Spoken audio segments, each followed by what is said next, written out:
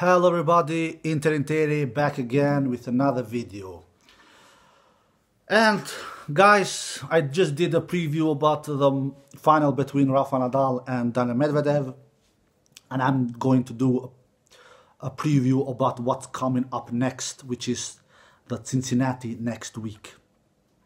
Tomorrow, on Monday, that starts the 7th Masters Thousands tournament that we have this year. We have, like you all know, 9 Masters 1000 tournaments, if I'm not mistaken.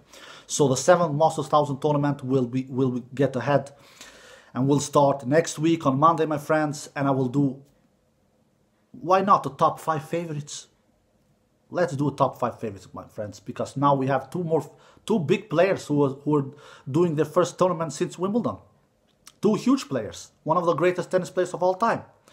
And we all know who those 2 players I'm talking about is. It is, of course, Roger Federer and Novak Djokovic. So let's do a top 5 favorite. Why not? On my number 5 list, my friends, I will have Dominic Thiem. I don't have him higher than this, my friends. I am not super impressed from Dominic Thiem when it comes to hard court, fast tournaments. Cincinnati is pretty fast. I don't like Dominic Thiem's chances on fast surfaces. We all know that Dominic Thiem struggles in fast surfaces like grass, and Cincinnati is pretty fast. Cincinnati, Shanghai, and Australian Open, I believe, it's the 3 fastest tournaments that we have in tennis. So even this one, to have Dominic Thiem as high as number 5 is I'm taking a risk here. But guys, let's be honest, guys. We don't have the ATP Tour is not in it is not in the greatest condition, guys. It is not easy to predict winners, especially not outside Grand Slams. It is not easy, guys. I don't know if you guys remember when I did my preview about Montreal last week. I said that I feel for me it is easier to predict Grand Slams than it is to predict Masters, because we don't have many players who delivers, guys. We don't have, and the players who delivers and who was consistent, it is like usual, like it has been the last 10 to 15 years. Djokovic, Nadal, and Federer. All the others, they play one good week here and then one good week there. We saw Dominic Thiem and Kyrgios last week. Both won a tournament. Kyrgios won in Washington, and then Dominic won in Austria. And then the week later, they played in Montreal. Both of them lost, I think, first or second round. Kyrgios for sure, the first round. Kyrgios for sure. I think Dominic, he won 2 matches, if I'm not mistaken. Then he lost pretty convincingly in the quarterfinal against Daniil Medvedev. So the consistency, the sport is all about consistency, my friends. And who is the best of doing and showing consistency? Of course, Djokovic, Federer, and Nadal. So it is not easy to predict tennis tournaments outside Grand Slams, because players are not consistent. They are not consistent. So I'm giving my number 5 spot to Dominic Thiem, but he can lose early. I would not be shocked at all if he loses already the 2nd or 3rd round. I will not be shocked. But all right, I'm giving him my number 5th spot. That is my feeling. I think that he deserves that after all. But I would not be shocked if he somehow lost the 2nd or 3rd round. All right, my number 4th place.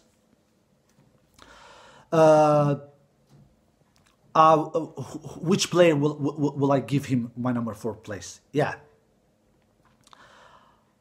it is not easy, guys, to choose, but my number 4th place, I will give it to Tsitsipas. I will give it to Tsitsipas, my friends. I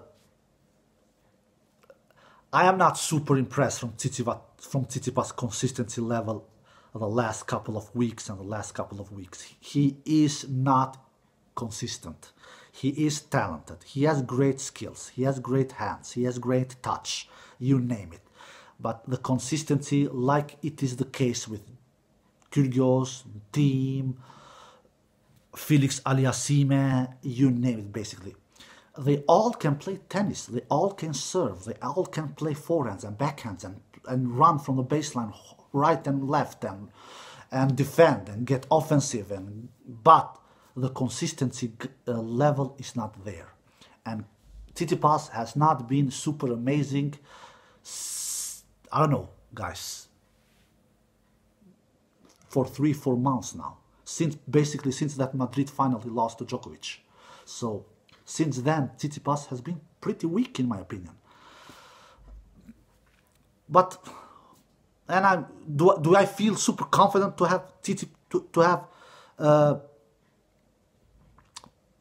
you know what? I'm gonna change my mind. I will not have Tsitsipas on my number 4th place. What I'm thinking? No, I will not have him. You know what? He's not consistent enough. I forgot a player who will play final about a couple of hours from now in Montreal. I will have Daniil Medvedev on my number 4th place. Why not? He is the most consistent tennis player outside the big 3 at the moment. He really is. He doesn't lose many tennis matches, and when he loses, he loses to great players.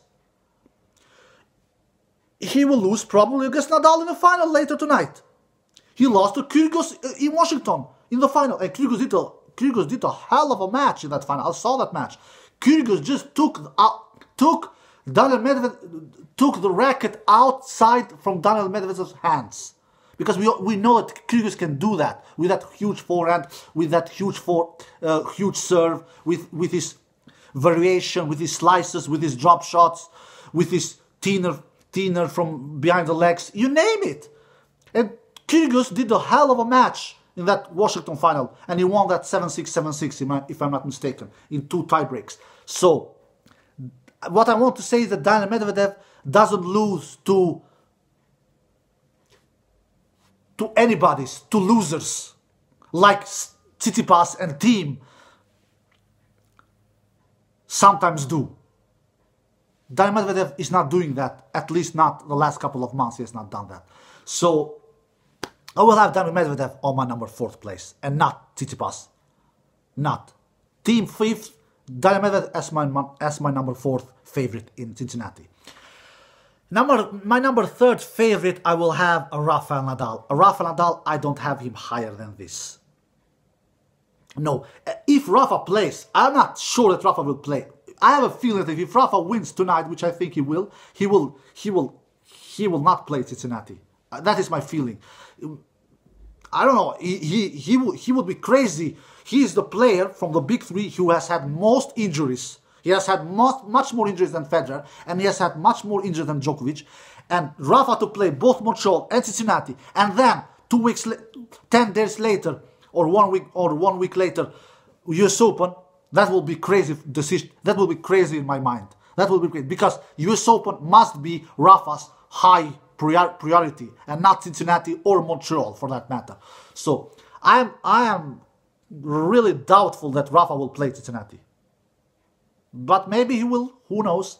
Anyway, I have Rafa as my number 3rd favorite. I don't have Rafa higher than this. Rafa will not beat Djokovic or Nadal or Federer in Cincinnati. Rafa is on the other side of the draw. He can face Djokovic or Federer only in a final, because Djokovic and Federer are in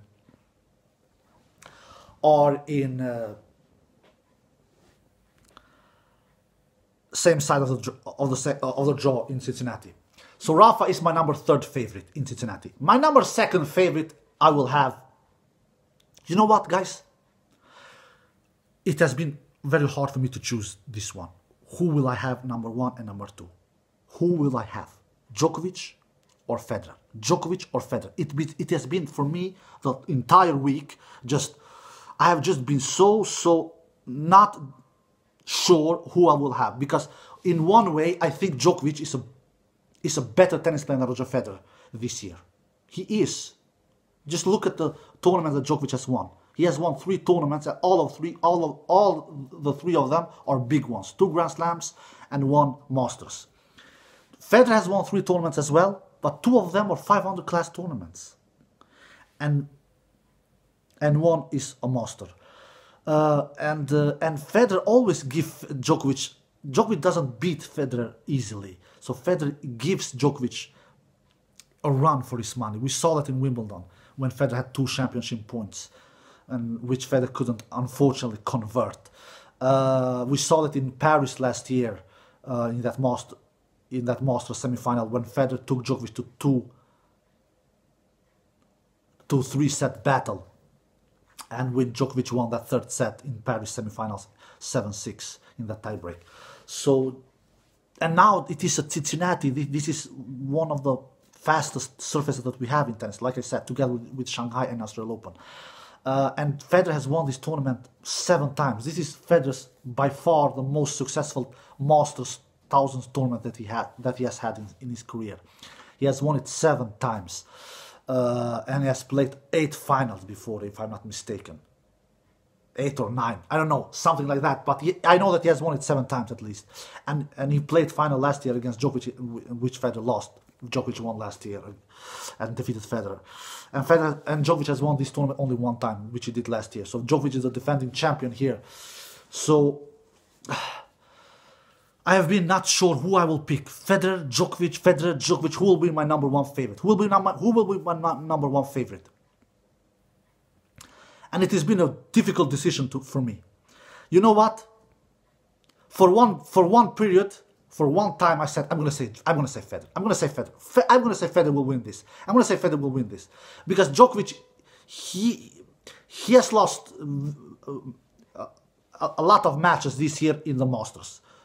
We all know that Djokovic is not as hard to defeat in Masters like he is in Grand Slams. We all know that, guys. Just look at this. Just look at the stats. He has lost in Monte Carlo, he has lost in Rome, he has lost in Indian Wells, Miami, you name it. But when it comes to the slams, he has won 2 out of 3 slams this year. 2 out of 3. So Djokovic is a very, very beatable player outside Grand Slams. Because Djokovic, I am not saying that Djokovic wants to lose. He will never forget that. It is Djokovic. No, these big 3, they never want to lose. They always want to win. But I think that Djokovic, back on his mind, he is as most motivated. His big desire, his big motivation, his big goal, he is to win those Grand Slams, is to break Federer's Grand Slam record, is to be the most successful Grand Slam leader of all time. So, and that this is one reason why Djokovic is much easier to defeat outside Grand Slams. So, but it is still Djokovic. He is the superior world number 1. So I will have Djokovic as my number 1 favorite. Federer is my number 2 favorite. I will have Federer as my number 2 favorite. They can face each other in the semifinals, and I will not be surprised at all if Federer defeats Djokovic in that semifinal. But I just feel that Federer, he's not my number 2 favorite in Cincinnati. I don't know, man. I'm just not feeling super confident to have Federer. I have not seen. You know what? I am super confident in Federer against any player. Nowadays, as a Federer fan, I am even confident. I'm even optimistic when Federer faces Nadal. Nadal used to be Federer's big kryptonite back in the days, but that's not the case anymore. Like you all guys know, Federer has won the last 6 matches out of 7 encounters with Rafa Nadal. The last time Rafa Nadal defeated Federer outside French Open was in 2014 Australian Open, my friend. 2014 Australian Open. It is 5 years ago. So, but Djokovic is another story. Djokovic is, even though the matches are close between Djokovic and Federer, he has troubles against Djokovic, especially when it comes to big, tight, huge points. Federer is getting tight. He's getting nervous. And the last time we saw Federer getting tight and getting nervous, we saw it in that Wimbledon final. Don't come with me that Federer played amazing, good, and if Federer pushed Djokovic. I know that. He pushed him. But when it mattered the most, Federer didn't do the job. He hit those 2 forehands in those 2 championship points very, very carefully. Both of those 2 forehands. He hit them with a high of nerves. And that is what Djokovic is in Federer's head. That is no doubt about that. Djokovic is in Federer's head. And Federer, to defeat Djokovic, it is only in one way. In straight sets.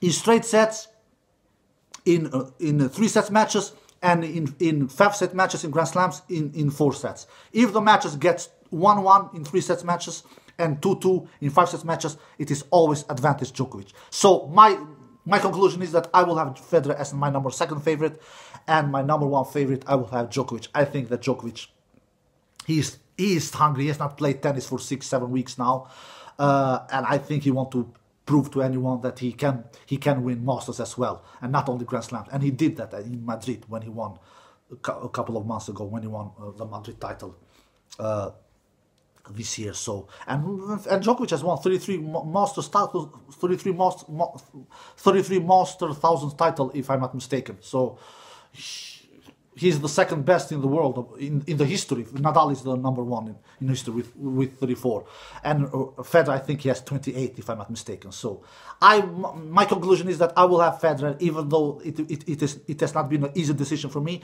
I will have Federer as my number 2 favorite in Cincinnati, and I will have Novak Djokovic as my number 1 favorite in Cincinnati. I think that Djokovic, I will not be surprised if Djokovic didn't win it. I will not be surprised at all. But I will give him my number 1 spot. So, team, my 5th, Daniil Medvedev my 4th, Nadal my 3rd, if Nadal plays. That is a question mark there. I'm not sure that Nadal will play. I really am not sure. But if he plays, my number 3rd in Cincinnati, my number 2nd, Roger Federer, and my number 1, it is Novak Djokovic. Dark horses, what can we say? A player like Stan Wawrinka is always a dark horse. A player like Nick Kyrgios, if he plays, I don't know if he plays. I think he does. He's always dangerous. We all know that Nick Kyrgios is a very, very unpredictable tennis player. When he's in a good mood, he can beat everyone in the world. We all know that. But when he's in a bad mood, he can lose to anyone in the world as well. So, Stan Wawrinka, Nick Kyrgios, dark horse, and why not a player like Felix Aliassime? He can be a dangerous player as well, even though I am not impressed with his consistency. He's too up and down. He has huge potential, like we all know, but he's too up and down. He's too inconsistent. He's young. He's only 19 years old, so he has time to be consistent in the future. And I think he will only get better. But for the moment, he's not consistent enough. So I don't think that Felix Aliassime will win the tournament. Absolutely not. But he can win 1 or 2 matches. So my 3 dark horses is Wawrinka, Kyrgios, and Felix Aliassime, and a big player like Andy Murray. I'm very glad for him and for his sake. He is doing comeback on the single tournament since that Australian Open tournament he played back in January. So he has not played single matches since then. So he's doing a comeback. So I want that is great news for him, for us tennis lovers, but will it do big damage in Cincinnati? I don't think so. I really don't think so. Maybe he can win 1 match, maybe 1, maybe even 2, but I will be deadly surprised if Andy Murray wins more than 2 matches. I will be deadly surprised. My feeling is that is that Andy Murray will lose his 1st or 2nd match. I don't think that he will win 2 tennis matches in Cincinnati. Alright guys, I hope you enjoyed this video. Take care and bye bye.